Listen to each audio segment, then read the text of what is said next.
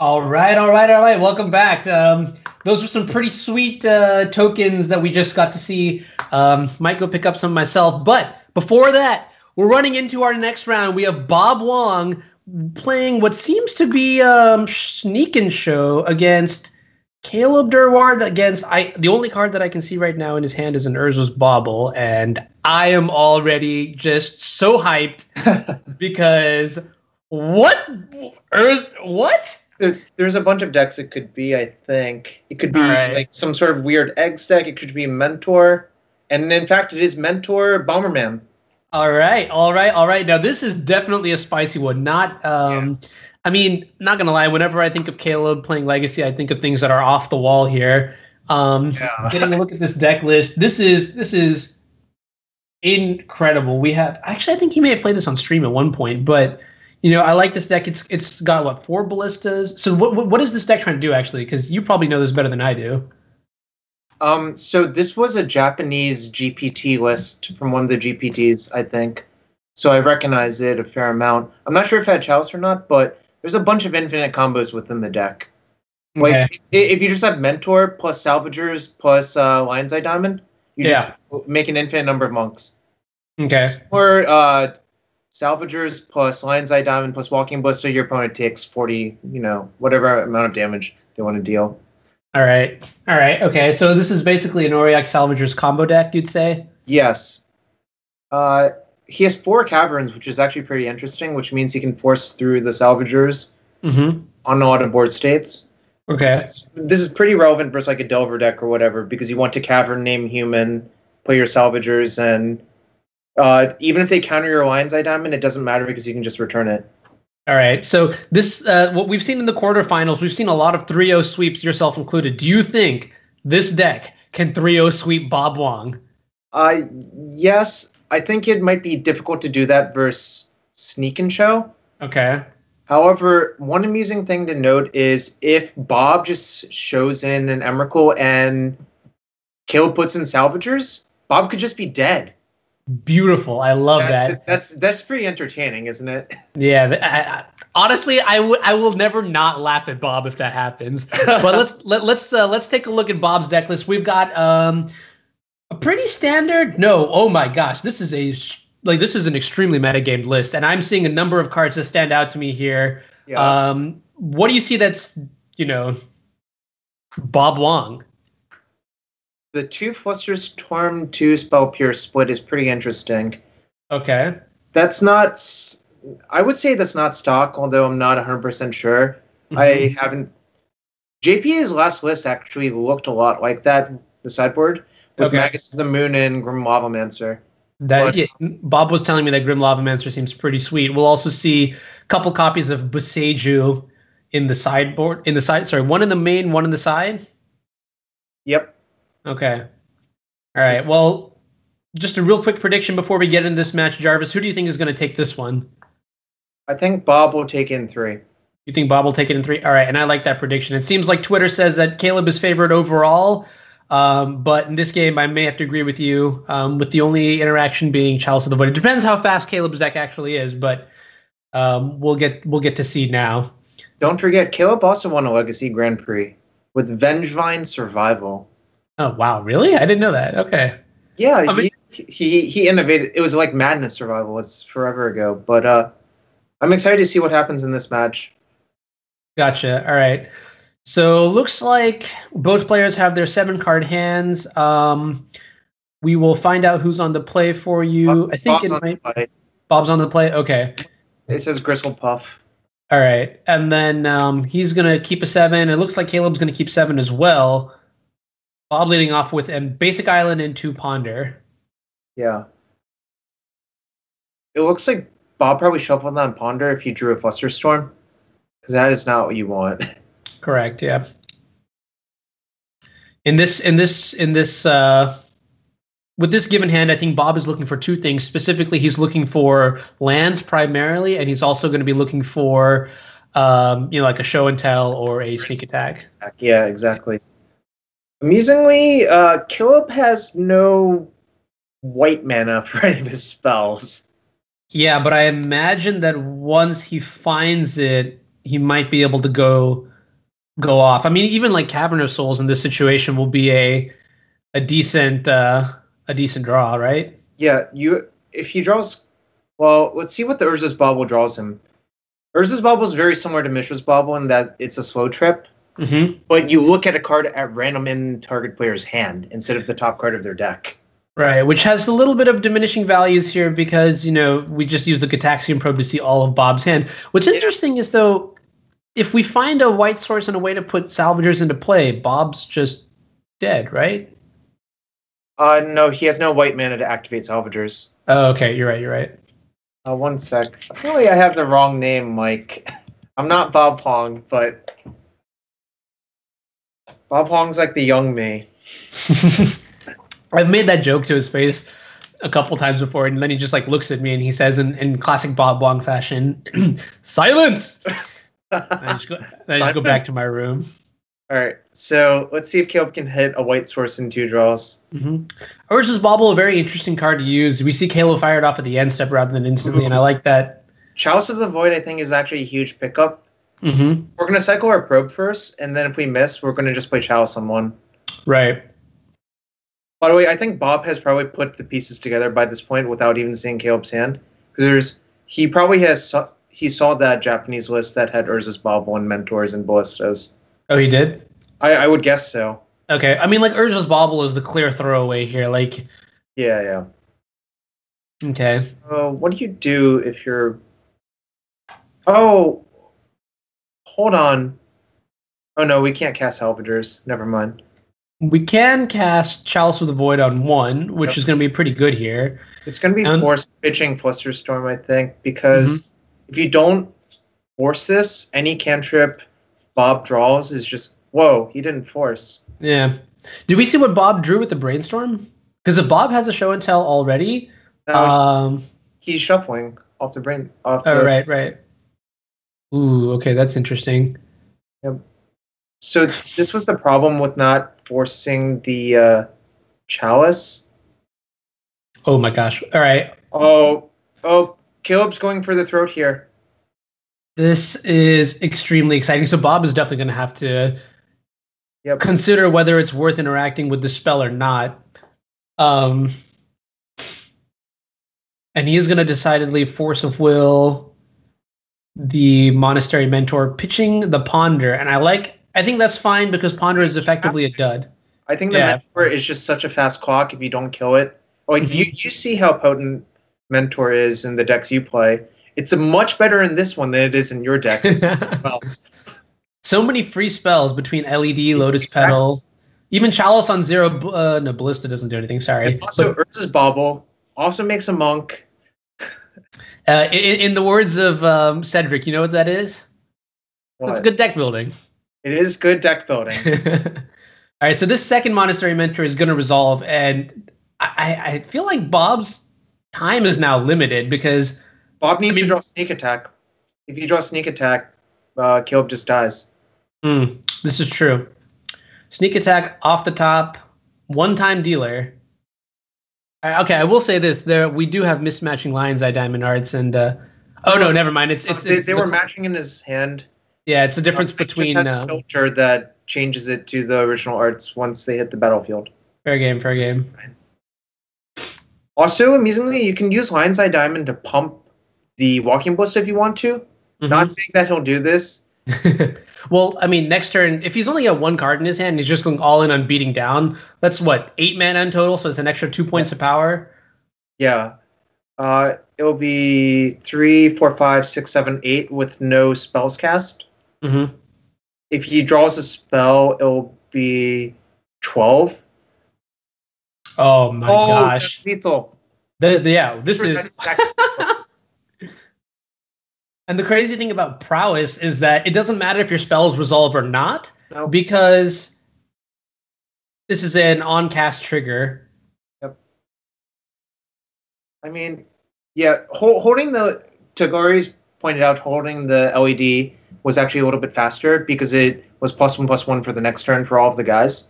Okay, yeah, just like have the damage scale a different way. Yeah, this is just lethal by itself. So we see Monk Stompy. I love it.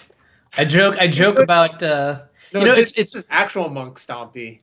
Deck is- yeah, your deck has Terminus and Interaction. This deck doesn't care. It's just going pedal to the metal. pedal to the metal, hit you dome to the head, boot to the axe to the whatever. You get it. It's funny. I have a friend. His name is Louis Bouchot. Yes. And he showed me this list once. It may have been a little bit different, but he had like the same concept: ancient tombs and like lotus petals, and like I think he had chrome moxes. But the point was, it was like a turbo mentor deck. Yeah. And I wrote it off the wall, but seeing it like perform right now, that's actually kind of crazy.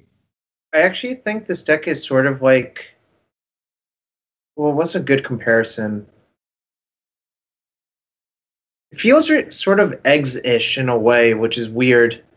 Right. I mean, It doesn't. It does need its graveyard for the salvagers part, but as you saw that game, Caleb didn't need salvagers. He just needed some good old-fashioned monk beatdown. Ooh, True. Containment Priest plus the Cavern is going to be extremely powerful. yeah, this is the non-interactive piece that Caleb has in his deck. Cavern of Souls just looks really amazing in this deck. Yeah. And post-board, we see that Caleb is just boarding into so many creatures, so many like hate bears. He definitely came prepared for. Actually, I'm sorry. Oh, he's not going to bring in the other one, Canonist? Okay.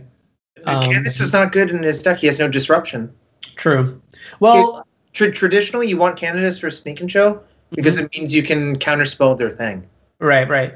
Do you think there's any merit to bringing in Ethersworn Canonist just to stop Bob from potentially like chaining cantrips? I don't think so. Okay. I think, I mean, like, you can't dilute your deck too much, I think. I think what you want to do is either have a Containment Priest in your opening hand, or a fast kill. Right.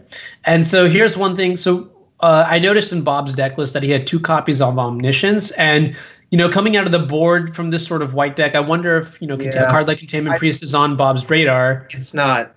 It's not? Look at the way he boarded. I mean, the Engineered Explosives might do it, but it really looks like Bob is going to get caught off guard by Caleb's sideboard, I think. All right, and we see a last-minute edition of Magus of the Moon from Bob's side. Looks like we are setting up for some dinner at a fancy French restaurant where the main meal is an order of cheese. You feel me, Jarvis? Yeah, it definitely is an order of cheese. I'm not sure Magus is actually very good versus the deck that has 4 Lotus Petal as well, but... And I guess Bob doesn't know this, but Caleb actually has 4 Mox Opal. It's really good versus Magus of the Moon. I mean, not to mention Basic Plains. Yeah, Basic Plains clearly sitting in the hand. This is exciting. I knew Caleb would bring something nice to the table, and he doesn't disappoint. I know. This is pretty fun. I wonder how much testing he did with this. And all right, so Bob is going to take a mulligan to 6 here, looking at a new hand of 4 Magus, 2 Scalding Tarns, a Preordain, and a Sneak Attack. Ooh. And Bob can sneak out the Magus. That's funny. I like that. just send a message, instill the fear. Like, that being said, Caleb's hand right now, he's banking on this Chalice of the Void as interaction. Oh, yeah, but that's like the turn 1. So let's see if Bob decides to Force of Will this time. Yeah, I think he will. It's just so important to have your setup, your set of cantrips. Yeah. Interestingly enough, the Mox Opal is already metal crafted, so we can just fire out the Chalice. I know, that's pretty crazy. Like, not only do these Urza's Baubles, like, give you Metalcraft, but like if you need to, you can sack them in a pinch to, draw cards and what have you.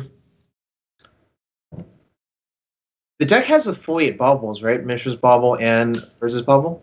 I didn't get a look at the list, but I would imagine that it maximizes on this. The man behind the curtain says yes, it does. Yep. So, Mishra's Bauble is actually pretty good with fetch lands. That's the Death Shadow lesson. But Caleb has Trinket Mage in the deck, so you can also use it that way. No, you really want to. Yeah, Trinket Mage actually seems phenomenal in this deck. It tutors for like almost everything, anything that you would need. Yep. It's your kill condition. Oh, he's just popping both the baubles. Yeah, Right. but with the City of Traders in your hand, you don't really need the mana from Opal that quickly.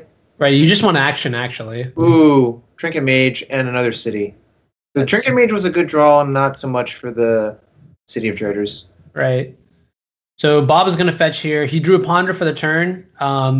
Cast the Ponder. Let's see what he finds off of it. I mean, I guess you're just primarily looking for mana. And he does find some of that. Yeah, I think you're supposed to keep. It's Okay. not most exciting, but you can wipe away to buy a turn. Ooh, Okay. Containment Priest off the top. So Cavern is going to name Human here. Oh man, I wonder if this Yeah. gets into play. Is it lights out for Bob? Bob took out Omniscience, right? And He Bob did. didn't Grimomancer, but there's a wipe away. There's a wipe away, and then there's also a copy of Engineered Explosives, I believe. Yeah, so it's not lights out. It's just Really, really, really hard. it's going to be not the easiest for Bob to work through, I think. Mm. We might get into a weird stare-off contest.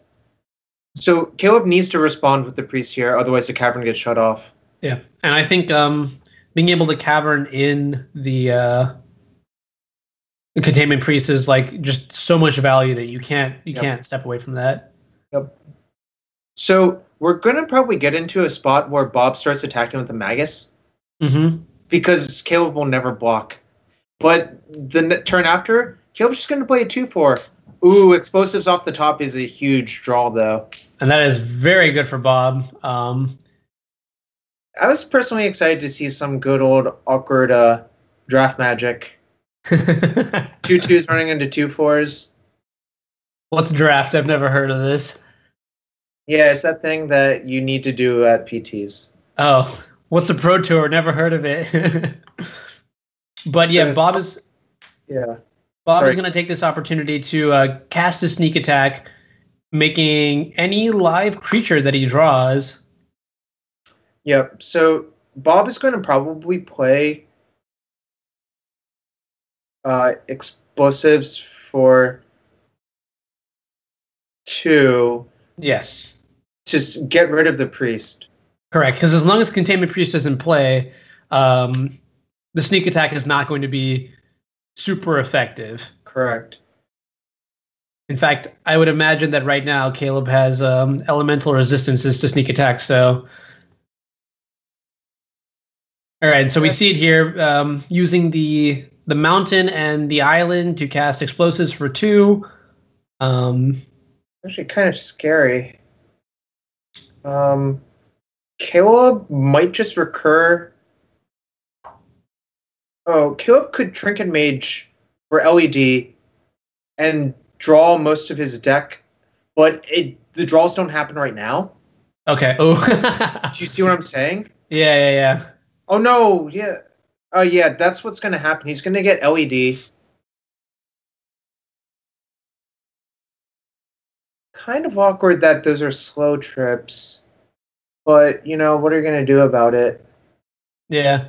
I mean, so this process seems like it'd be especially gruesome on Magic Online, but can you explain it? Like, now we'll see what Caleb's going to do. How does this combo work? Okay. So, Auriok Salvagers has an ability, 1 and a white, return target artifact from graveyard to your hand. Mm-hmm. 1 or less, rather, because LED costs 0. So every time you just sack the LED to make 3 white, you gain 1 mana. Okay. You can actually make an infinite amount of every color if you want. Okay. So what's going to happen here is he's going to do it enough times to cycle his Urza's Baubles for like however many cards he wants to draw. Okay. So in theory, Caleb could draw his entire deck this turn. Well, not this turn, but next turn. Yeah, the problem is if Bob just peels Gristlebrand, yeah, Bob can just sneak in the Gristlebrand, draw, 7, hope find Emrakul, and then Caleb still dies. If Caleb has Pithing Needle, oh no, he would have just Trinket Mage it for Pithing Needle instead then. So I guess he doesn't have Pithing Needle. Yeah, the problem is they're slow trips. He can't actually do anything this turn except play like a Chalice on whatever. Okay. So basically Bob has 1 draw step, you're telling me? Oh no. someone in the chat pointed out he can draw into his Containment Priest this way. Ah, okay. You're right. That's actually very smart. Yeah, it turns out when you can draw most of the cards in your deck, you can do something about not dying. Magic is crazy. So we see Caleb. So this process is going to take a little while. Yeah, this is the word. I think Caleb's deck is probably slightly faster than Sneak and Show, and it also has a bunch of hate bears. And it also gets to play Disruption like Chalice of the Void. Ooh, all right.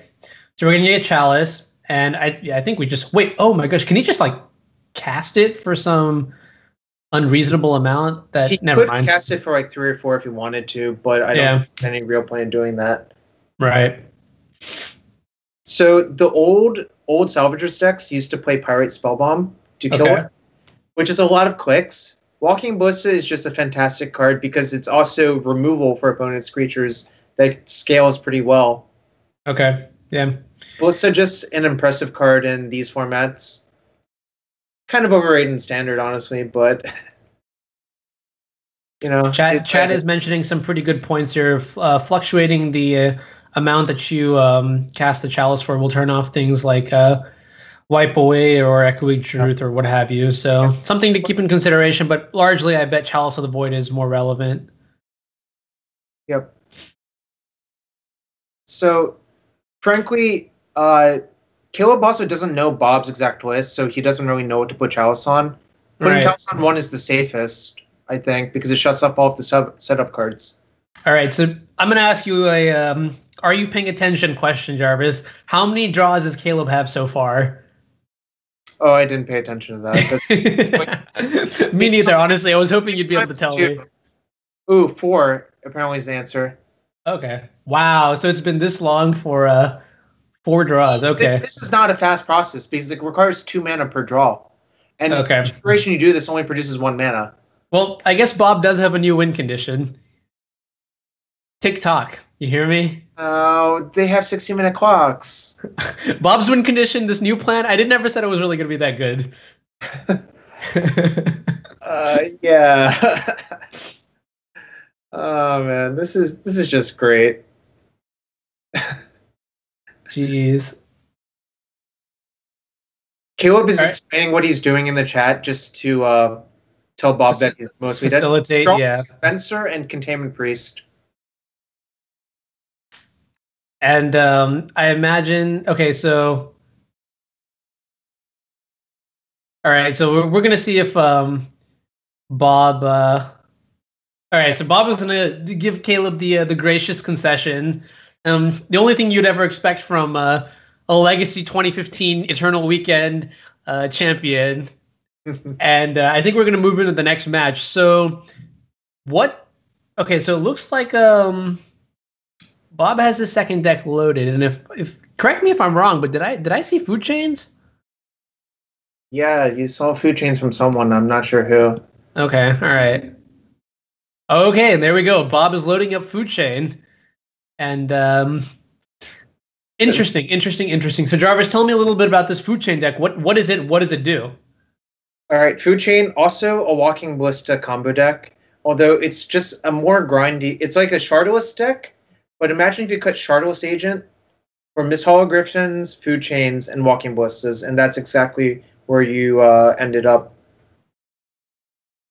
Okay, all right. So the combo is you just put Exile Miss Hologriffin. So you use Food Chain, Exile Miss Hologriffin, buy it back like 1 billion times. You have infinite mana in the same fashion, and then you just Walking Ballista for 40 or however whatever number, and game them. Okay, so I think for this match we're gonna trade off here. Jarvis, we'll see you later maybe, and we've got what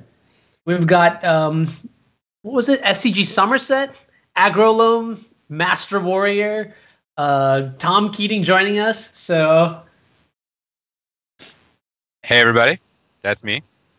Hey Tom, so have you been? I'm assuming you were watching. How do you feel about this Auriok Salvagers combo deck?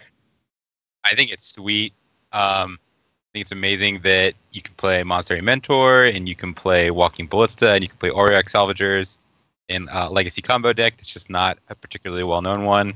It's great that Legacy is just so wide open. You can do that. Okay, so let's take a look at the food chain deck. How do you feel like the matchup is going to be against Auriok Salvagers? What tools does Bob have with this list to in the main deck and the sideboard to maybe win the match? So they're both combo decks, as you pointed out. I say that the food chain combo deck is probably a little bit slower from what I've seen. Okay. And one of the ways that the food chain deck relies on getting time to pull off its combo is by having 4 Baleful Strix, as you see in the list there.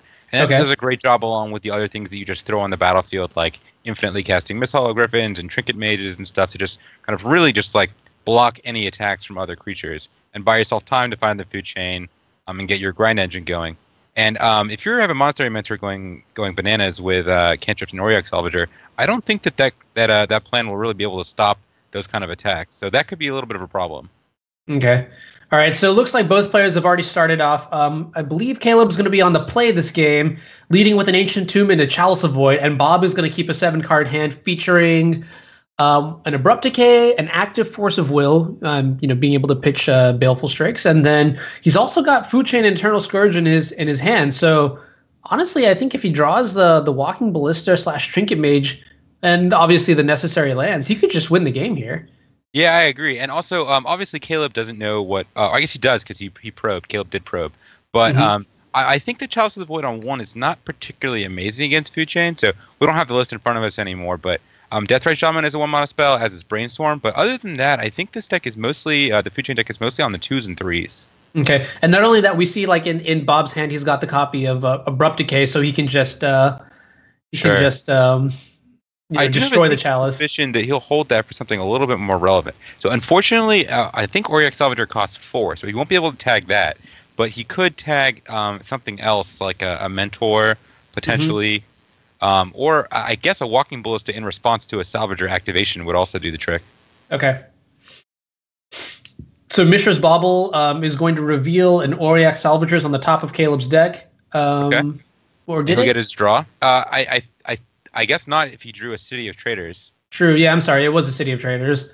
And Bob is just going to play a Tropical Island and pass, followed by a draw step Mishra's Bauble from Caleb's side. Okay.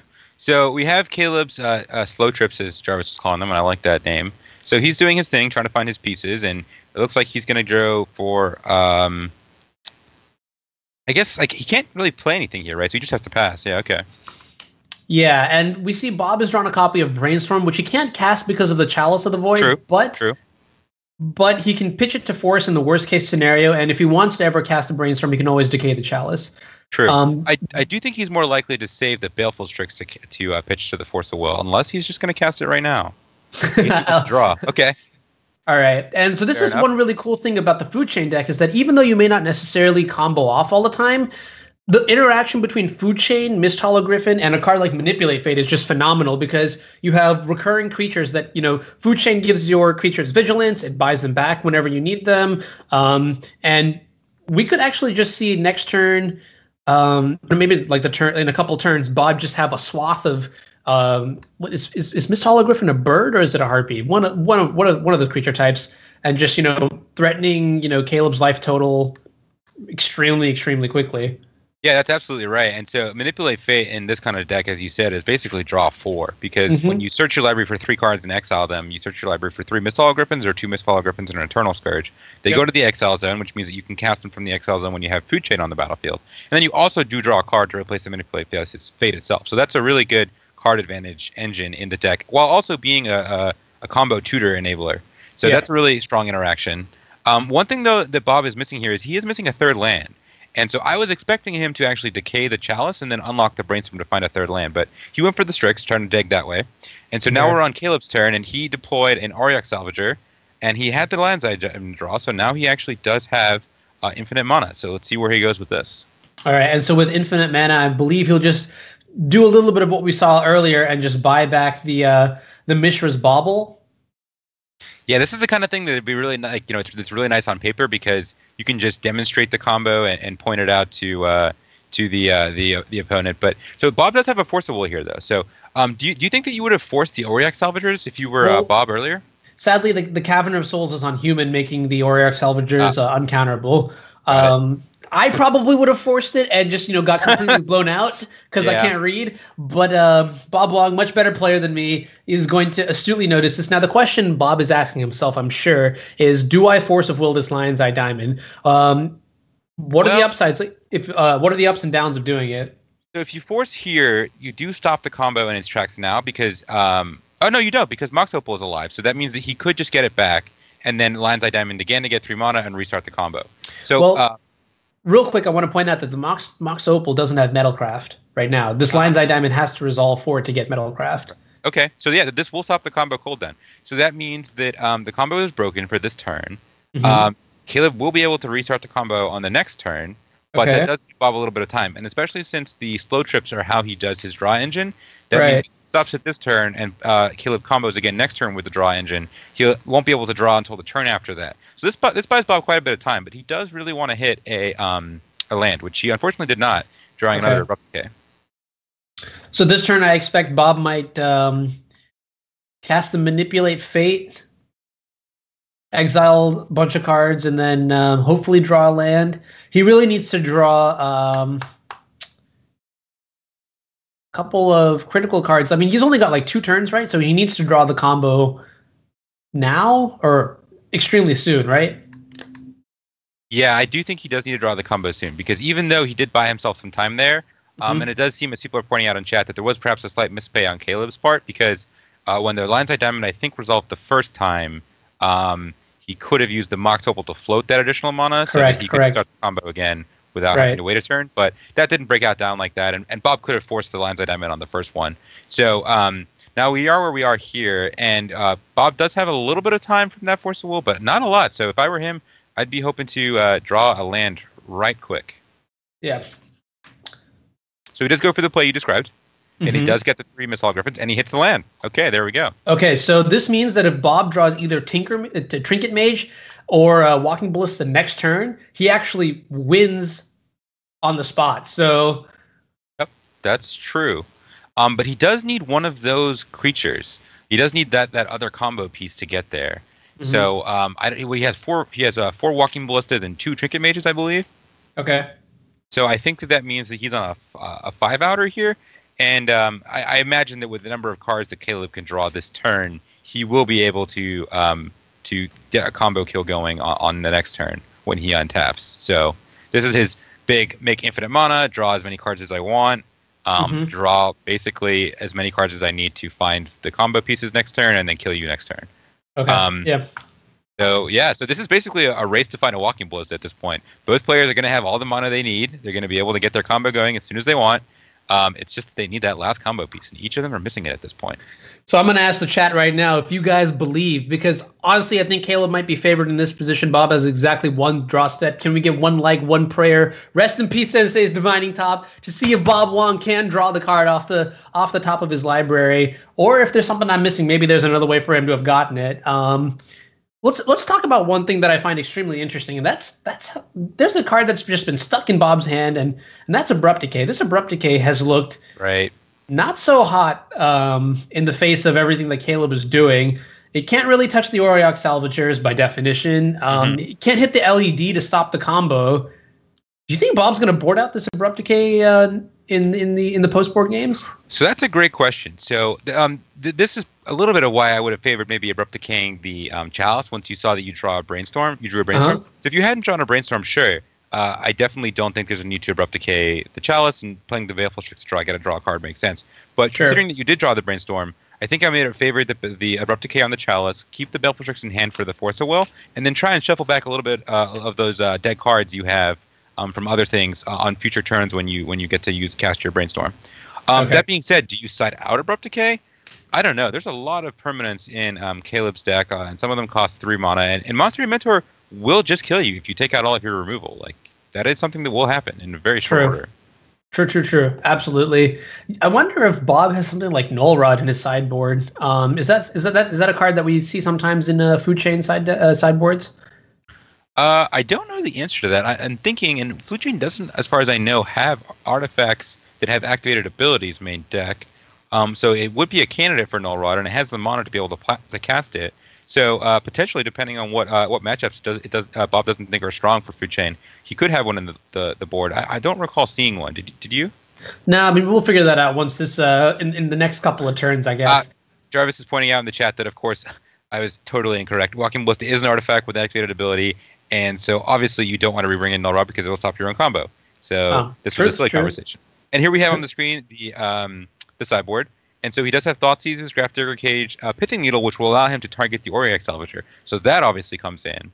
And then I guess Thoughtseizes come in and Surgical Extraction as well, because Surgical Extraction will also stop the combo. But I guess that's one of the reasons that maybe Caleb has Chalice of the Void, because Chalice of the Void on 1 would stop a Surgical Extraction, interrupting the combo. Right, and see now we get into this like sort of like leveling argument where you wonder, okay, well, I have a lot of these 1-drops that I have in my sideboard that I want to bring in. But Abrupt Decay is really only good against Chalice of the Void, honestly. So I'm wondering then. And Mentor. Oh yeah, and Mentor. Okay, fine. So Mentor probably breaks it, but if he didn't have Mentor, I'd wonder if it's worth it to keep Abrupt Decay in just to stop Chalice, and whether Caleb even keeps in Chalice in this matchup. I mean, this is a deck that's primarily centered around not 1-drops. Right. Unlike like Delver or whatever, so Caleb might just think that the Chalices are not good enough. And, especially if he wins this game and he's on the draw, that might additionally favor taking it out. So it does seem that there is a Baleful Strix on the top of Bob's library, so that is his next draw. So that is not the Walking Ballista that he would need, but when he casts Food Chain, it will be a free draw and it does cantrip. So we're basically in the same position we'd be without it. So he's still looking to get that combo kill when he does untap, because again Caleb is going to have to pass the turn here. Caleb can draw infinite cards, but they won't be drawn into his hand until next turn. I do like the Storm Count 48. Right. That's pretty good. Yeah, no, I mean, and this is I think part of the brilliance of Legacy is that if you do this combo with I guess what is it, Black Lotus in Vintage, it's obviously a lot more powerful because you don't have to discard your hand. And I think that there are other ways to draw cards in Vintage potentially that don't require you to wait until your next turn. Okay. With this combo, and so I think perhaps Nihil Spellbomb or allows you to draw cards. I think right now, so you could do it that way. But in Legacy, obviously Black Lotus is banned, and so Lion's Eye Diamond is the next one you go to, but it has the downside of discarding cards. So I think that Legacy has a really nice mix of cards that do really powerful effects, but they make you work a little bit harder for it. Right. And so we see that Caleb has drawn into the copy of Walking Ballista, which means that on his next turn, Bob untapped. He drew Trinket Mage because he did do a fetch. As people pointed out in the chat, he did a fetch because he knew it was on the top of his library and he knew it wasn't going to help him. So he fetched, hit Trinket Mage. He's playing the Food Chain. He's now going to combo off, get infinite mana, cast Trinket Mage, search for Walking Ballista, and then he'll get the combo kill. One turn before Caleb was going to combo kill him. So that is quite a lot of action just from that one draw right there. Can I take a minute just to say, so lucky. Yeah, you know what? Luck is part of Magic, and Bob set himself up for it, right? Because if he hadn't cracked the fetch, he would have drawn a Baleful Strix, and he would have gotten another draw. So he would have had another chance at it. But he knew it was on top of his library, and he took the small percentage that cracking the fetch EOT gave him, and that's all they wrote. And so Caleb honorably doesn't make us wait through Bob doing the combo kill. Bob, I guess, either revealed or just told Caleb that he had the Trinket Mage in his hand, and they went on to game 2. Right. And so it's crazy that Caleb actually, by giving Bob by not floating mana with the Mox Opal, he actually gave Bob the one draw step that he needed to win the game. And True. I hear in the other room Bob taking a heavy sigh of relief, I imagine, because that game was way too close. Yeah, so even though we were off on this wild tangent while Caleb was running through his combo, Bob was staying focused. He was like, I need to draw this card. He set himself up to do it, and he did it. And that was pretty exciting in that moment right there. And as people have said, Walking Ballista is the real deal. There's a lot of ways to make that card just kill people. Right, so let's talk sideboard. No, go ahead. Yeah, so let's talk sideboards now. If you're on Bob's side from the Food Chain perspective, what do you think? What do you feel like bringing in? What do you think's good? Okay, so Surgical Extractions obviously come in because they allow you to interrupt the combo. I think you also want to bring in potentially the Thoughtseize to try and knock key combo pieces out of his hand. Because Caleb does need a couple of those key pieces to get going, and he can't really cast them until the third or fourth turn, I think. So having a Thoughtseize would allow you to knock that out or get something like that out. Other than that, I do like taking out Baleful Strix because, again, you're not trying to block their creatures attacking, and if the Mentor is going bananas, the Baleful Strix does very little. So I think that taking that out makes sense. So that's Bob's side. What about on Caleb's side? What do you think you would do if you were him? Well, I can tell you what he's already done. He's definitely taken out some copies of Swords to Plowshares, as well as Gitaxian Probe, I believe, bringing in 3 copies of Either Sworn Canonist, a copy of Disenchant to interact with Food Chain, and I don't know if I see what else he's brought in. Only took out 7 cards. I'm assuming there are 2 more cards that he brought in, but I do like the interactive spells that he's brought in to, prevent Bob from just completely massacring him, just willy-nilly. The good thing is about Either Sworn Canonist in this deck is that it is actually an asymmetric effect because the combo that you're using with Auric Salvagers is just mono artifact. So that's pretty sweet there. Also, correct me if I'm wrong, but doesn't Either Sworn Canonist stop cards from being cast? And I believe Auric Salvager just puts them onto the battlefield. That one is a bit too much magic knowledge for me. I'd have to see the text. I could be wrong. Auric Salvager might put it into your hand. I'm not familiar with it enough. I'm pretty sure. Yeah, Auric Salvager puts it into your hand. Yeah, it does. Okay, got it. Yeah. Yep, you're right. Your graveyard to your hand. So yeah, so that would stop with Either Sworn Canonist on the battlefield if they weren't artifacts. But you are right; it is asymmetrical in that regard. And so that's a really big kind of like trump card in this mirror. Then, if you have a creature that you can play and that'll hold your opponent's combo but not your own, that's great. Right. So both players are going to draw their 7 hands. We're going to look at mulligans here. How do you feel about Caleb's hand? And how do you feel about Bob's hand? So let's jump to Bob's hand because he's on the play here. So, Caleb's hand. So Caleb's hand I think is good. It's got a little bit of cantrips, some LEDs. It's got the Walking Ballista and a Monster Mentor.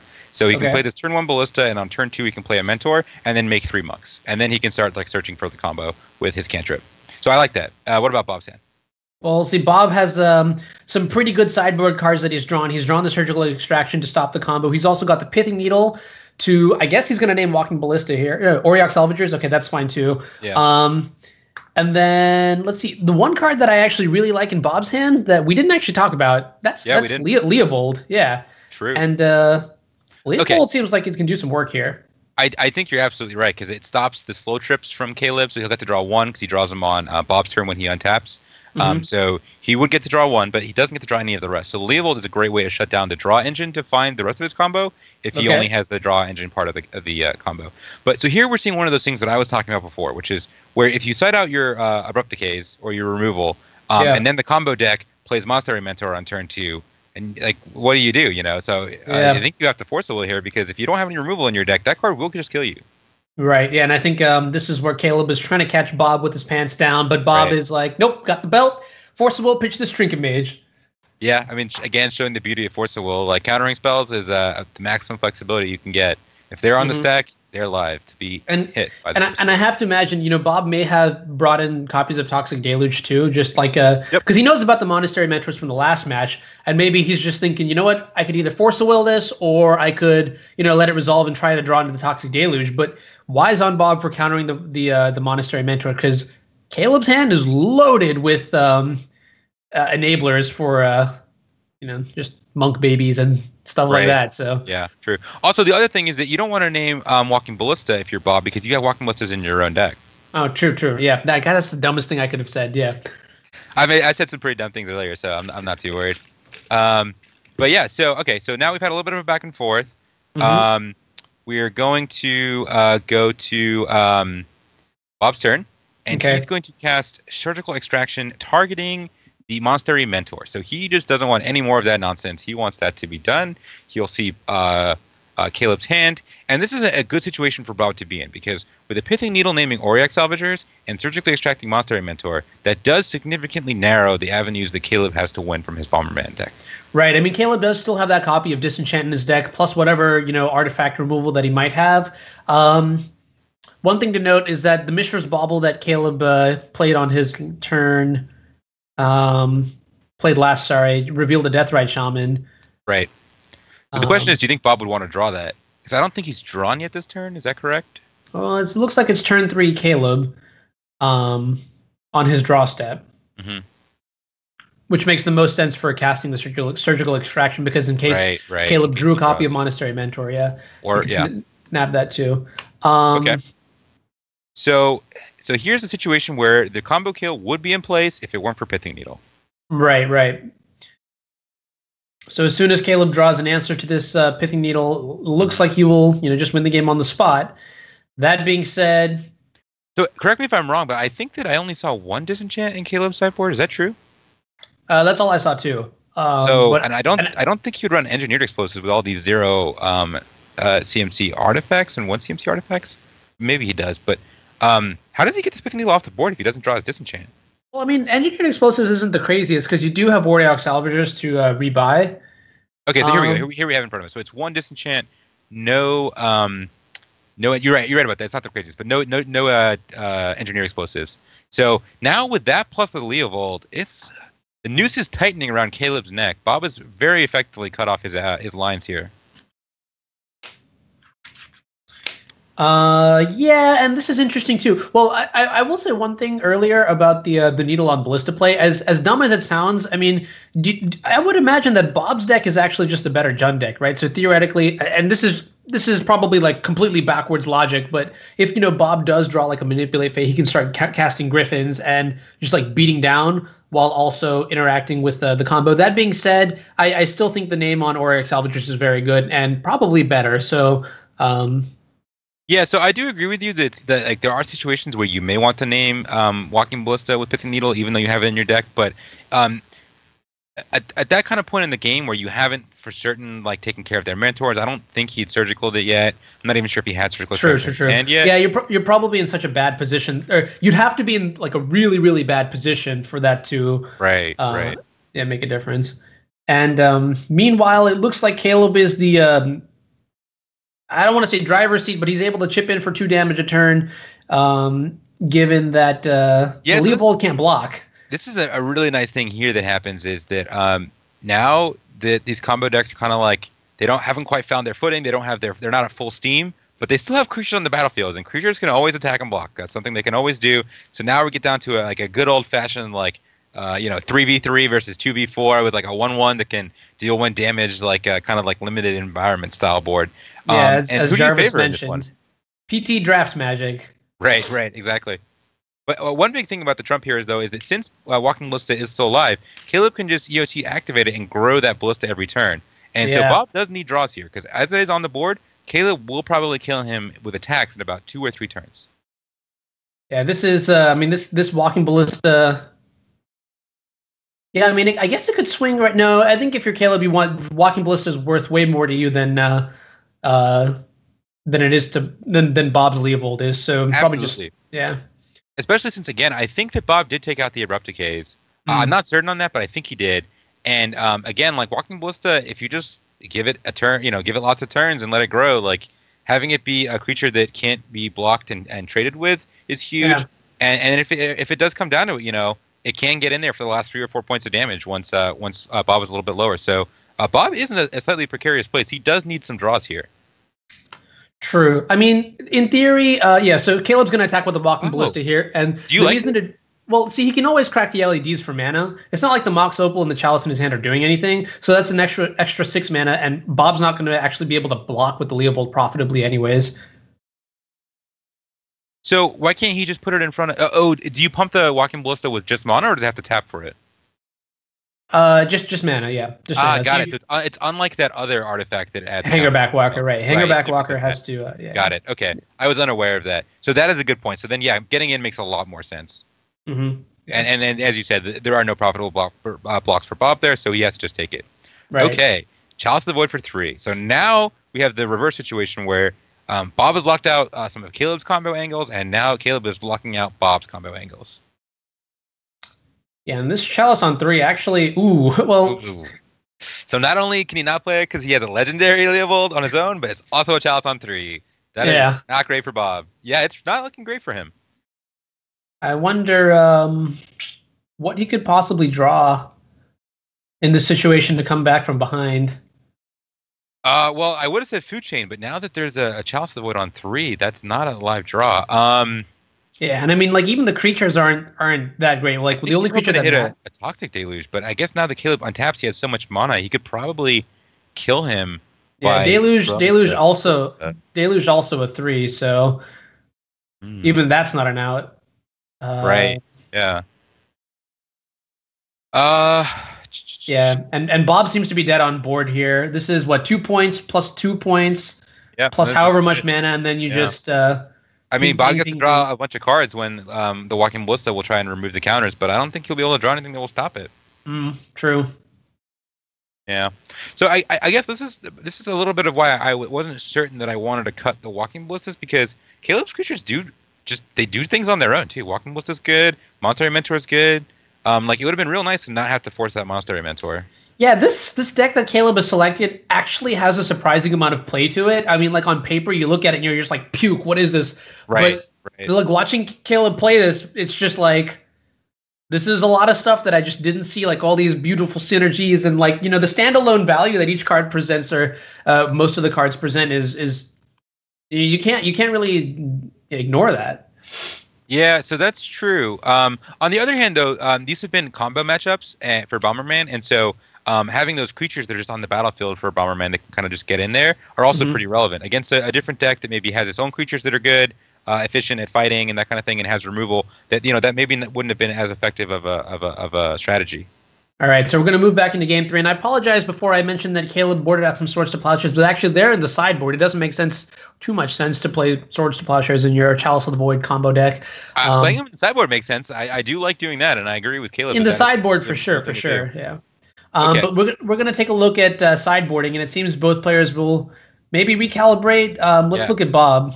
So immediately you see him bring back in those 4 Abrupt Decay, which I think makes a lot of sense. So that's back in there. He saw Chalice be a problem. He clearly saw that Monster Mentor was a problem, and then he also saw that potentially like hitting a Walking Ballista or something could be good. And he hasn't seen it yet, I don't think, and I don't think he knows that it's in Caleb's deck because the deck lists are hidden, secret information. But Caleb also has the Aethysworn Canoness, which will stop his combo, and Abrupt Decay kills that. Correct. So what about Caleb's side? What tweaks is he making? So Caleb, I don't think he's switched anything out yet. I still see, the Disenchantment 3 cards you mentioned, and then just the 4 Gutaxian Probes that are in the sideboard. Maybe he cut like a basic Plains for something, or maybe the Plains was in the sideboard, but I think that he had a Karakas actually in the sideboard, and I think he swapped the Karakas in the Plains. Okay, that makes sense. I think. Yep, that's a astute pickup. Yeah, so in that situation, I think that he's bringing the Karakas in for the Leovold, and since he knows that Food Chain doesn't play Wasteland, he's not afraid of his mana getting attacked like that. Right. Karakas is not great against Leovold, but it does mean that he could bounce the Leovold to get himself to get his cantrips drawing again on that untapped draw. So I do like bringing it in. I think it makes sense. Yeah. And here we go, starting hands. What do you think? All right, so Bob is going to be on the play for this game, and his hand looks pretty good. He's got some selection and double Brainstorm. He's got a Walking Ballista of his own, and he's got the Food Chain. So, I mean, if I'm Bob, I snap keep this hand. Yep. How do you feel about Caleb's hand? So yeah, I also snap keep it in Bob's hand. Now, so Caleb's hand, it's a little light on action. It's got the turn 1 Chalice, which I like, and probably is what would lead me to keep it, which I think is also the case for Caleb. But it only has 1 cantrip, and other than that, it's just mana sources. Right. So if he gets his turn 1 play forced or decayed on the next turn, he could be in some trouble. So here we go, turn 1 Chalice. This is always a great thing to see. And do you think that Bob will force it? Well, I think Bob's going to fire a Brainstorm off first, just to see if he maybe draws into an Abrupt Decay. Okay. So he doesn't. He draws a second Ballista, which I don't think the second one gives him any value, really. So I could see him putting 1 Ballista back and potentially 1 Island. Mm-hmm. Of critical note, Bob did draw the Polluted Delta off the Brainstorm, so next turn he'll be able to shuffle out one of the cards that he decides to put back. Right. Not quite the perfect Brainstorm, because he has to draw one of the cards that he puts back, but pretty close, especially when you have a relevant spell on the stack that you want to potentially deal with. Okay, so he did not force it. So he's deciding that, you know what, I put my 4 Abrupt Decays back in the deck. I'm just going to let this resolve and keep my Force Will plus blue card and Brainstorm for something else. Right. And so I think the logic behind this decision is that, I have a Force of Will in my hand. If I Force of Will pitch the Brainstorm to stop the Chalice of the Void, I would much rather just draw into the Abrupt Decay and save the Force of Will for something else. Okay, so it seems that we did have those two artifact slow trips cracked by Caleb, and he saw a Delta on the top of Bob's library and a Walking Ballista on the top of I'm not sure if that was Bob's library or... I think he saw the Walking Ballista in Bob's hand. Right, okay. Right, yeah, use the Urza to see the Ballista and then the Mishra to see the Delta. Got it. And Bob is going to untap, play Polluted Delta, slam the... Again. So this is what I was talking about before. You got to have replicas in there because like Monster Mentor will just kill you. And again, you see here, Bob immediately like snap force. Like Monster Mentor will kill me. I can't let it resolve. Got to go. So yeah, and I think Bob here is rewarded for not force pitching Brainstorm to stop the Chalice, but that immediate draw of Deathrite Shaman is right. Yeah. Okay. Not so great. So Bob's got 2/3 of the combo here. All he's missing is one creature that he can exile with Food Chain and cast from exile to get infinite mana. Now, the nice thing about missing that particular piece of the combo is that he has, I believe, 7 or 8 copies of it because Manipulate Fate will allow him to find those cards. So as opposed to missing like a Food Chain, which he only has 4 copies of, or a Walking Ballista, which he only has 6 copies of because he has the 4 Ballista plus 2 Trinket Mage, he has 8 copies or so to find the mana component of this combo. So. Right. I mean, the awkward thing is that Walking Ballista doesn't generate as much mana as you pour into it. I mean, it's got a CMC of 0, so I imagine it just, it gives you 1 mana, but that's all you really need in this situation to cast your Mist Hollow Griffin or your Eternal Scourge and loop infinitely. True. So if Bob does draw a Manipulate Fate or Eternal Scourge or something like that, I do think that he is got a combo kill. On the other side, we have Caleb, who had that second mentor, getting it down there. No more force. It's on the board. Lotus Petal is being cast. That's triggering getting a monk. And so Caleb also does have a Auric Salvagers. He doesn't have a Lion's Eye Diamond, so he doesn't have the infinite mana component for him getting infinite monks. But he does have some action there on his side. So now it'll be a little bit draw dependent here. So we'll see what happens. Right. And so Bob draws a Food Chain for turn. I wonder. Do you think there's any merit to popping off? No, I don't think it makes sense to use the Ballista for anything. I would just recast cast the second Food Chain. But I was wondering, if this mentor is really that much of a problem, you could get it off the board if you wanted to, but probably not the best line towards winning the game, which is the ultimate goal. True. So I guess Bob doesn't know what's in Caleb's deck. So he goes for the second Food Chain to like make sure that like a disenchant or some enchantment removal won't hold him for another turn for the combo. So and that makes sense, I guess, to me. I don't think that you need to kill Mentor unless there's some other part of Caleb's deck that's providing recurring value or ways to get monk triggers. But now that he's playing Auric Salvager, he's providing exactly that thing. So even if it's slow, he can still return cantrips back every turn from the graveyard for 1 colorless plus 1 white just to draw cards.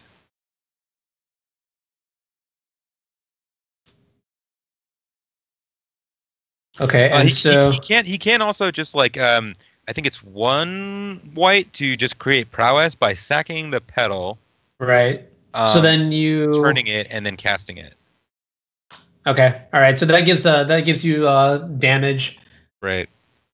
So I guess like again, so I don't necessarily dislike not playing the second Walking Ballista or like not buffing the Walking Ballista to kill the Mentor because until the Auric Salvagers, there really wasn't you weren't sure if Bob could make lots of monks. But now that it's apparent that he can make lots of monks, I think that we'll see Bob actually probably play a land, buff up the Walking Ballista, make an attack, and probably try and kill the Mentor with the tokens or the counters rather. Okay, but here we see Bob has drawn a 4th land, and this is going to be pretty critical because it allows him to remove this Monastery Mentor from the table.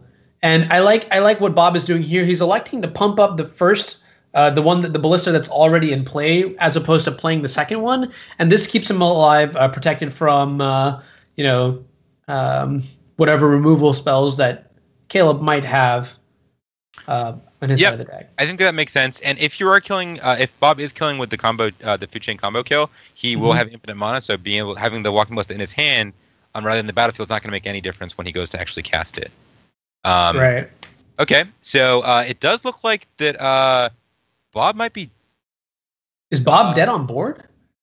It's getting close. So let's see. He's got 2 monk tokens with prowess and 2 damage from the Auric Salvager. So that's 4.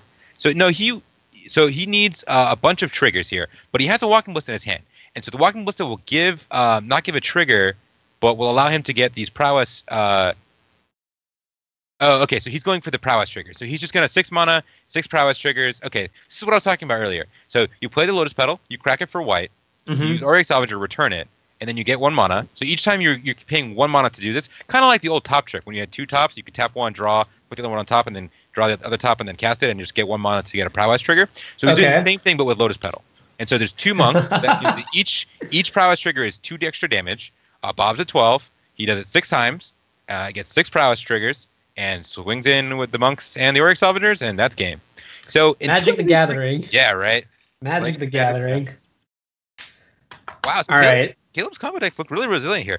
Yeah. I think 2 or 3 or 4 out of the times that he killed Bob, it was not with the infinite mana Walking Ballista kill. It was, I'm just gonna make some monks and just attack you. Just take my bat and beat you like a couple times. Yeah, I'm just gonna take my Walking Ballista and make it big enough, and then attack you, and then remove some counters to ping you for the last couple points of damage. So actually, because Caleb played either Sworn Candace, do you think he ran out of mana, or didn't have enough mana? I think you're right. He did. So I think that was another slight misplay by Caleb, because unless I'm missing something, he could have just done it.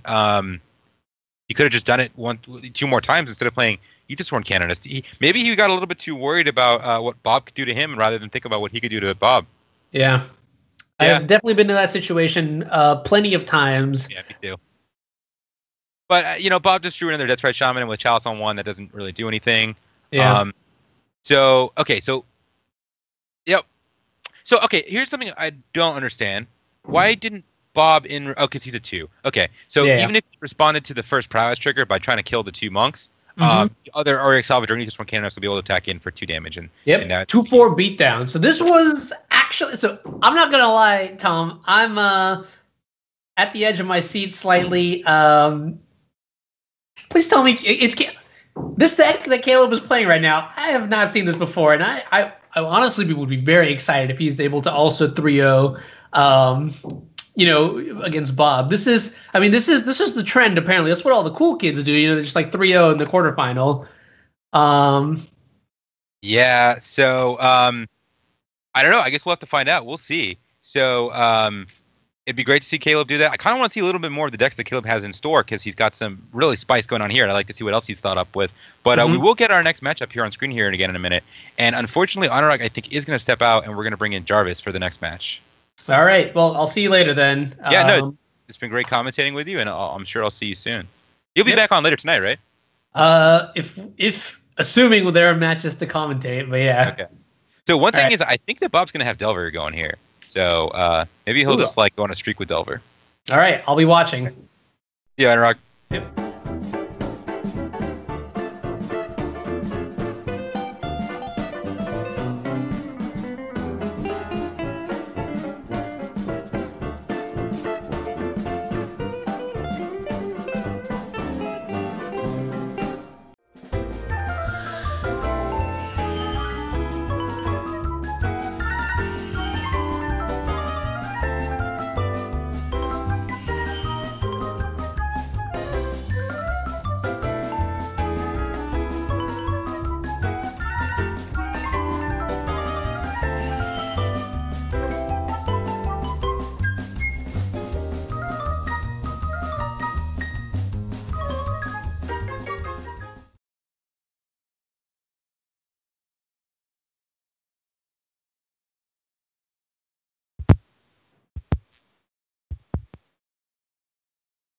All right, back. I'm here with Thomas Keating.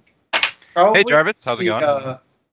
We're probably going to see Bob play a Delver deck as his last deck, is my guess. Yeah, that was my prediction at the end of the last match as well. Bob is known as a Delver specialist, and here we go. Why don't you tell us a little bit about this deck? I know you were kind of playing a modified version earlier this evening. Yeah, so this is basically as stock as it gets.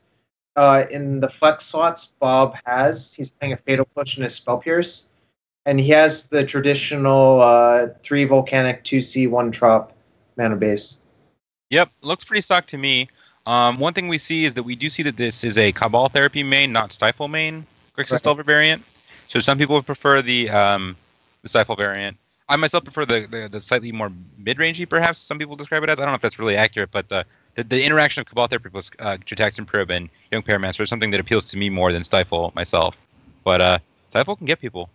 Yeah, Bob does have 4 Pyromancer, which is not that stock. Most of the lists are 3 Pyromancer, 1 True Name. True. I think it is to just maximize the Cabal Therapy aspect of the deck. I think that's true too. I also think that since Bob knew his opponent, and I think he knows that Caleb doesn't really like to play regular creature mid-range type decks, maybe he was thinking like against combo decks, Pyromancer would be better probably, and against control decks, Pyromancer is also probably better. So maybe that was his thought process. Those are good points. All right. Okay. Down to the match. Here we go. So why don't you run through Bob's hand? Bob's hand, I would never mulligan. Yeah, it has 3 lands: Brainstorm, Delver, Deathrite, Angler. And Philip's hand has potentially turn 1 Mentor if he wants to do it. Yeah. So let's see. So 100% agree with you. Grixis Delver, amazing hand. You have 3 threats. You have the thing I always want to see turn 1 when I'm playing Delver is Deathrite Shaman. Used to be Delver of Secrets, but now there's Deathrite Shaman on the format. I always want to see Deathrite over Delver to get that mono advantage. And then you have a Brainstorm, so you can shuffle back some of those fetches or any pieces that you don't need, like if you draw removal and there's no threats, that kind of thing. So Bob's very solid hand. On Caleb's side, it's I guess he's relying on his petals for and Lion's Eye Diamond for white mana, but he doesn't need all that much of it, so that should be fine. Right. I think Caleb knows that he should just slam this year. It doesn't really get better for him. Right. Because he does exactly you start talking to dazes and stuff. You wait. And the Mentor resolved. I think Bob is just going to take an unreal beating from this. And look at Caleb's follow-up is a Ballista for 2 through days. Wow. Okay, so that was quite an explosive start for Caleb. So he dumped his hand on the board. He got that turn 1 Mentor and then a bunch of other spells to get trigger the Monk tokens. And so he didn't know what Bob was playing, but he had a good guess that Bob was probably playing Delver on his third deck. Caleb knows that Bob is a Delver. Right. Yeah, so, he knows his legacy players. I think Caleb is actually likely to play Chalice on 1 and Ballista for 1. Yeah, so that's one of the downsides of the Grixis Delver deck, and one of the reasons that I kind of myself prefer Bug Delver over it right now. Is that, as far as I know, it has no main deck way to answer a resolved Chalice. And it has so many 1-mana spells. Yeah, you kind of just have to hope you don't play against too many of those things, I think, when you're playing Grixis. Postboard, you can play things like Ancient Grudge, which I was playing, or whatever. Like, there's plenty of answers if you want them. Just, I think starting them in Grixis is not as good as having Abrupt Decay and Sultai. I absolutely 100% agree with you. You can't play like Ancient Grudge and stuff main deck in Grixis, but you can play Abrupt Decay main in Bug Delver. But yeah, I do know that Bob likes Ancient Grudge in the side of Grixis Delver quite a lot. I think we saw him sporting 2 copies, so that'll definitely be coming in. But this is turn 2 for Bob on the untap, and look at the board he's facing down. Yeah, there's no way out of that Palace. Caleb had what I would describe as a vintage hand, actually. I agree with you 100%. That looked a lot like vintage Mentor, except instead of having blue card draw spells, he just had mediocre, one-time use Moxen. Which is kind of funny to think about it that way. But, yeah, it's true. I mean, one-time use Moxen is good enough to make all those Monk tokens, and without any removal from Bob's side, and with that follow-up Chalice and Walking Ballista, that definitely would stop whatever Bob could do. So I definitely understand the concession there. So turning to the sideboard, if you're Bob, what do you bring in? Okay, so Bob's bringing in Fire Covenant, probably Ancient Grudge if it's in his sideboard. Oh, I don't necessarily see it. It's got to be down there already in, right? If he has a Grudge, it's definitely sided in, but I don't see it currently. I'd be surprised at that. I know that Bob usually likes to play at least 2 Grudge on his Grixis Delver sideboard. Maybe he was maybe he thought that he could put some real reads on what Caleb was playing and decided not to bring them, but I'm not certain about that. Okay, so it does look like he brought in Fire Covenant to try and deal with these wide board states that Caleb can create with Monastery Mentor. What about on Caleb's side? So Caleb looks like he sided out Probes for Swords to Plowshares and didn't touch the rest of his deck, which makes sense. Mm-hmm. I think in a deck like that, most of your cards are based on getting to your engine or interacting with your engine. So if you cut too many of them, your deck is not going to work correctly. Okay, I agree with that. So there is one thing I think we're seeing here is that we are bringing in the Swords to Plowshares. So that's a way to like maybe alleviate a little bit of the pressure that Bob could be putting on by getting an early Deathrite Shaman, Delver of Secrets or a creature just down on the board while Caleb is still setting up. So how do you feel about that? I know that people say that it's a nombo of like Swords to Plowshares and Chalice of the Void together. I've done it in the past with Aggro Loam, play some Swords to Plowshares in the board, and then sometimes you side out the Chalices and you need good generic good cards. And sometimes, against something like Grixis Delver, if you have a Chalice on one, you're in a great state. You're probably going to win anyway. So even if you have a dead card in your hand, you're probably okay. Yeah, speaking of the devil. Yeah. This is also awkward that his only white mana is Mox Opal. True. So last round, that wasn't that important. All he needed to cast was one white spell, get his mentor on the battlefield, and that was enough. But that would not be the case in this game. Yeah. What about Bob's hand? Bob's hand, I think you unhappily keep, is how I would describe that hand. Yeah, but unhappily keeping is not where you want to be in the last game, potentially, if you're playing Premier League. I think it's within the bounds of hands you're supposed to keep, but you're really relying on Ponder to find you something good. 4 lands is a lot of lands for that deck. Yeah, it is. So, and without Brainstorm, you can't put them back, so they're just in your hand until you draw Brainstorm. But he does have all cantrips, and so he's leading off with a Probe, and now he gets to see Caleb's hand. So he sees that there's a Chalice of the Void in his hand, but no way to cast it on turn 1. So he knows that he'll get to cast a Ponder this turn, and then probably a 1-mana spell next turn, unless Caleb draws a Soul Land or a Lotus Petal or something like that. Man, Bob, another land. Yeah, that's not what you want to see. Nope. But yeah, I mean, so do you have faith? I mean, Bob could just win this game, win the next game, and then he'd have to win, I guess, 2 matches in a row. But oh, jeez. Caleb drew City of Traders. Oh, my goodness. He did draw the Soul Land that we were potentially hypothesizing last turn. Oh, this looks like a disaster for Bob. So now he plays City of Traders, and I think he just runs out the Chalice. I mean, you have to be a little bit afraid of Daze, but, if you have a way to just potentially lock Bob out, I think you got to take it, right? Yeah, I think by waiting is not really that. Ooh. Caleb is waiting. Interesting. So he's just respecting Daze. Okay, so he's respecting Daze.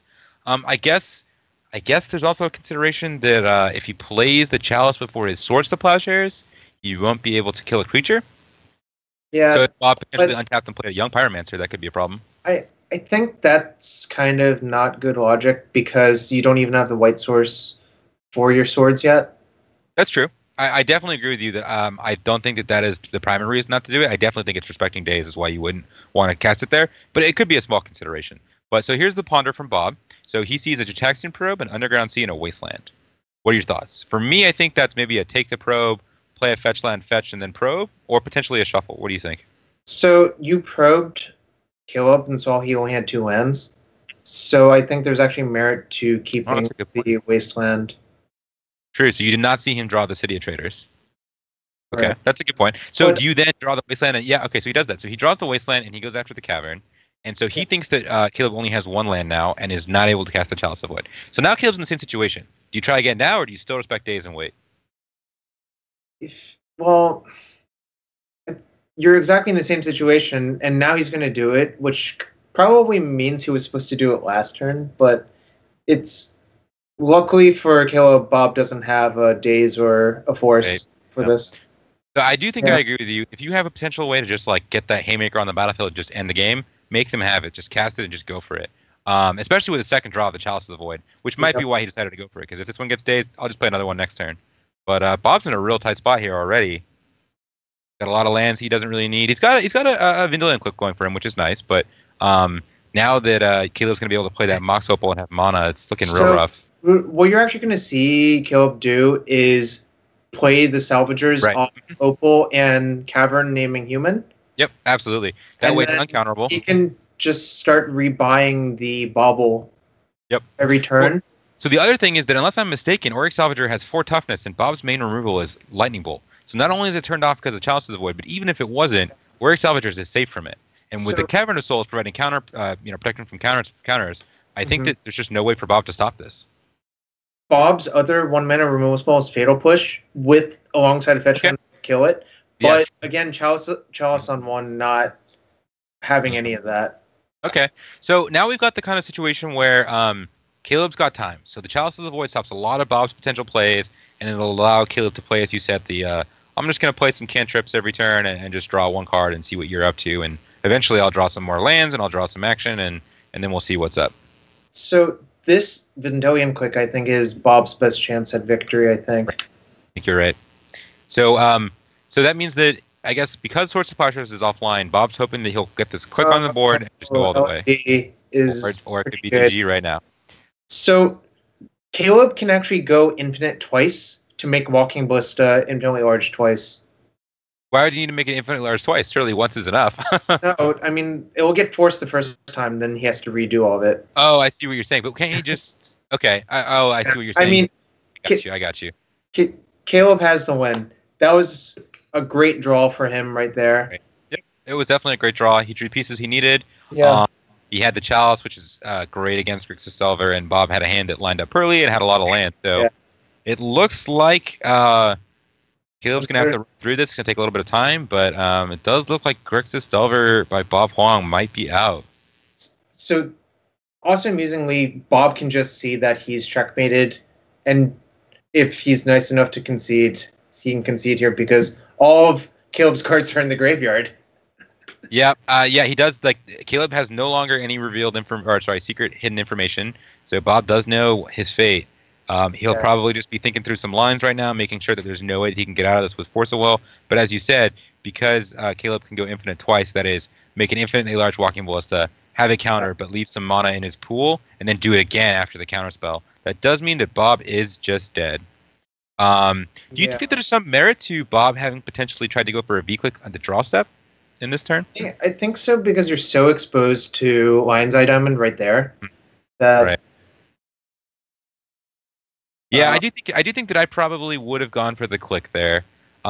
Just because, playing against a combo deck, especially if they have part of their combo already on the battlefield, and you see that they have the third piece in the Walking Ballista in their hand, that like one draw could be, they could just draw and have it. The chances aren't high that he would immediately hit that, that 4 of Lion's Eye Diamond, but it can happen, and it did. Chat brings up a good point. We could have clicked our opponent with Lion's Eye Diamond on the stack. That's true. So it does seem that there are a few tricks here with the click they could have gone for. So the one issue with that is it doesn't really save him that much, because Caleb could just draw most of his deck with Mishra's Bauble. True, but it would give him a turn, though, right? I guess. Yeah, but what are you going to do a turn with no pressure and just a 3-1? No, yeah, you're right. That would have done the trick as well. So I guess it really needed to be hitting the Lion's Eye Diamond off the draw. But he had seen his hand and didn't, and knew that he didn't have it earlier. And he'd only there's only a couple of hidden cards in that fresh draw. So the one thing to ask yourself is, what's the benefit of waiting on click in this matchup? Right. I don't think there is one. So it's not like your opponent is playing some sort of control mirror. That's true. That is certainly a good point. And I think in general, I do favor against combo decks casting at the end of their draw step, whereas against control decks or other decks casting it on the end step. As a general rule of thumb, I think. Obviously, there are exceptions and a lot of nuance contextually, but. Yep.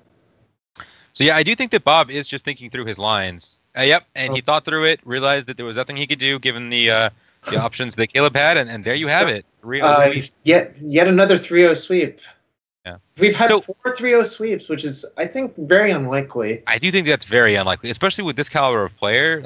Every person at the quarterfinals is an amazing player. So, okay, well, that was the second set of this the second week of the quarterfinals, and now we like to take time to thank our sponsors. So we have Card Hoarder, been amazing sponsors. They have another raffle giveaway here. So if you type $Card Hoarder in chat, you'll get entered into this raffle.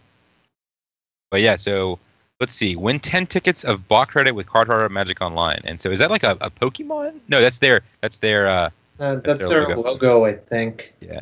No, I love Card Hoarder. They're just so efficient, so easy to work with. Their customer service is great.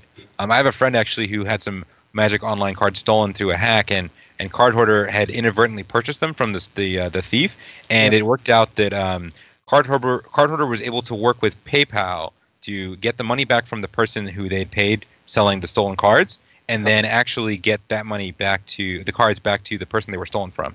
So that's an amazing level of service by Cardholder, and they really go out of their way. They're just great. So definitely support them when you can. They've been great to everyone and to us. So yeah, second week of the second quarterfinals in the books now for Legacy Premier League for this season. So I guess that means that you're through. True. Caleb's through. Michael Bondi's through. Yep. And who's the fourth? Mac Doyle is through. Mac Doyle. So we have our semifinalists, and you're part of that illustrious crew. So you must be pretty excited to be through into the semifinals. I'm going to be playing against Michael Bond, and the other match is Caleb versus Mac. Okay, cool. Well, that's exciting.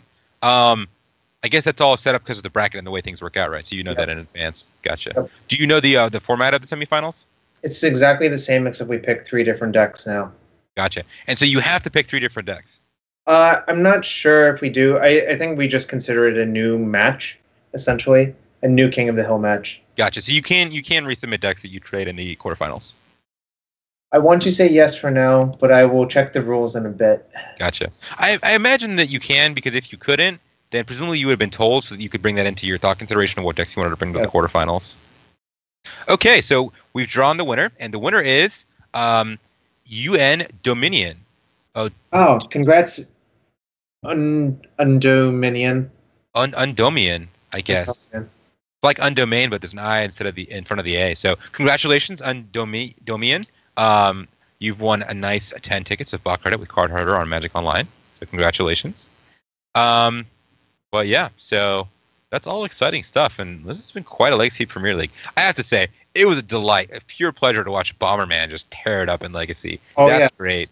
That was unexpected, I would say, but I'm glad that Caleb showed the power of that deck.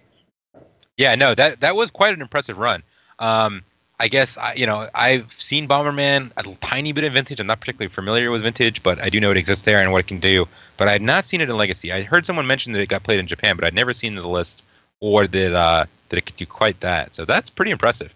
So again, it seems that Monster Mentor is just a key card in that kind of deck where it's got this other game plan going with combos, but it can just play monks and kill you.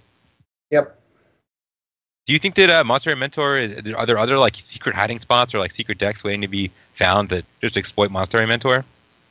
It's hard to tell. Maybe I don't know. It was really good with Sense's Dividing Top, which was obviously right. But I don't know, just spell heavy decks. Okay.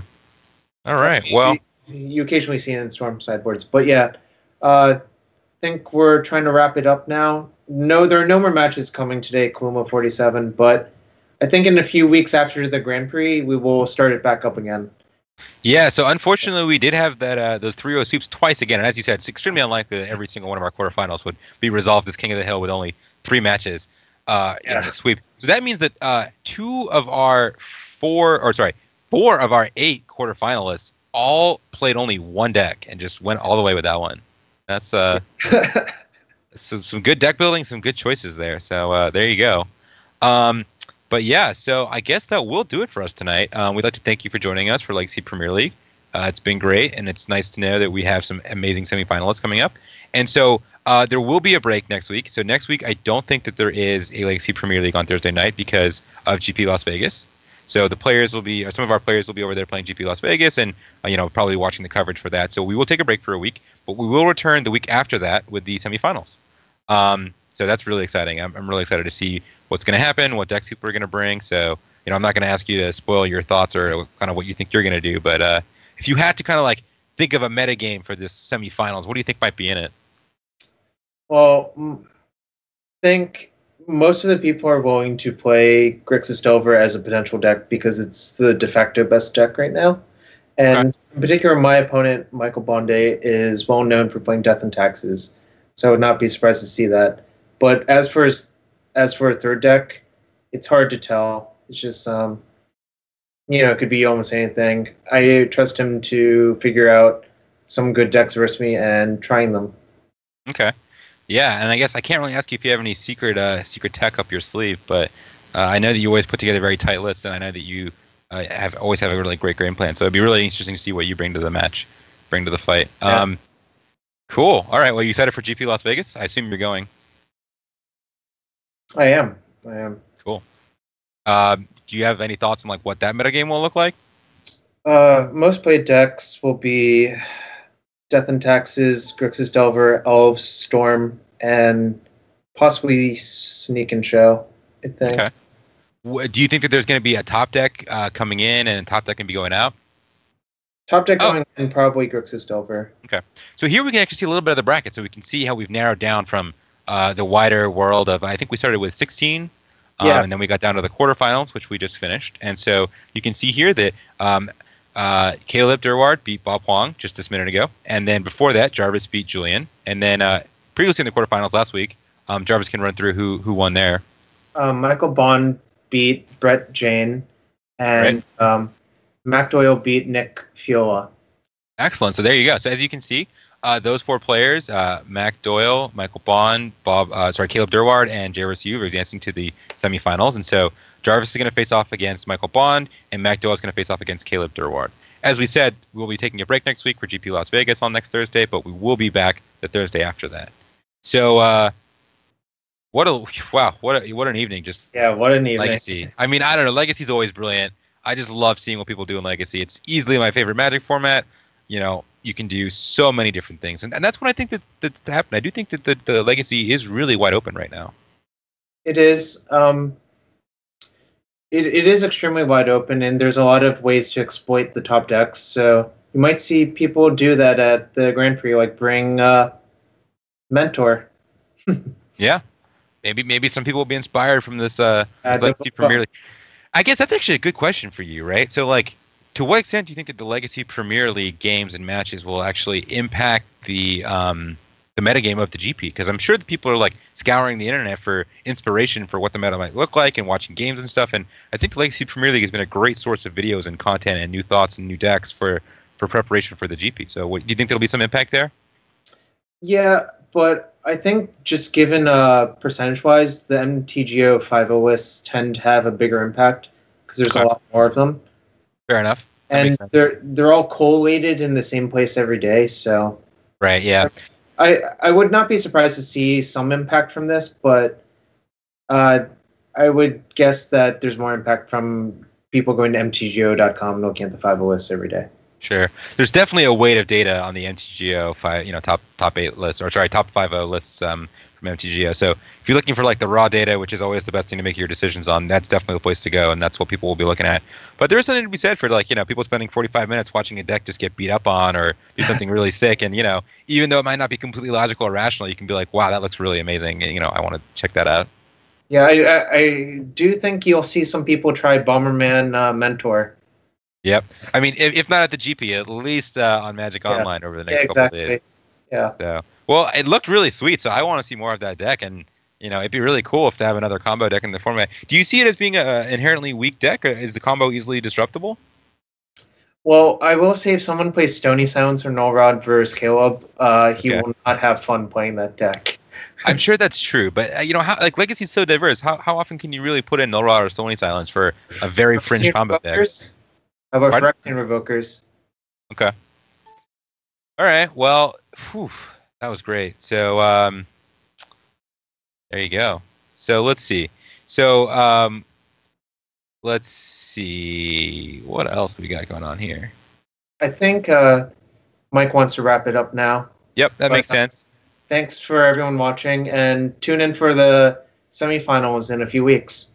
Okay, yeah. Again, thanks everyone for joining us. It's been Legacy Premier League. We've had a great time here with the quarterfinals, and we will catch you next time.